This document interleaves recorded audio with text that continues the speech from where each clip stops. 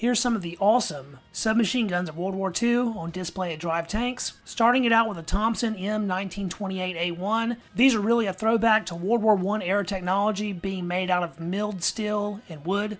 Here's the Russian buzzsaw, the PPSH-41. These are fed from a 72-round drum magazine of 7.62x25, and the rate of fire is screaming fast. Kind of an oddball here, a Finnish KP-44. You can see a lot of Russian PPSH influence in this particular firearm. However, they were chambered in the 9mm cartridge instead of 7.62x25. This is a sometimes forgotten US subgun, the Rising M50. These were mostly issued to the Marines. Now we have the German MP40, possibly the most iconic subgun of the Second World War. The Germans were ahead of the curve with stamped steel, cheaply produced subguns.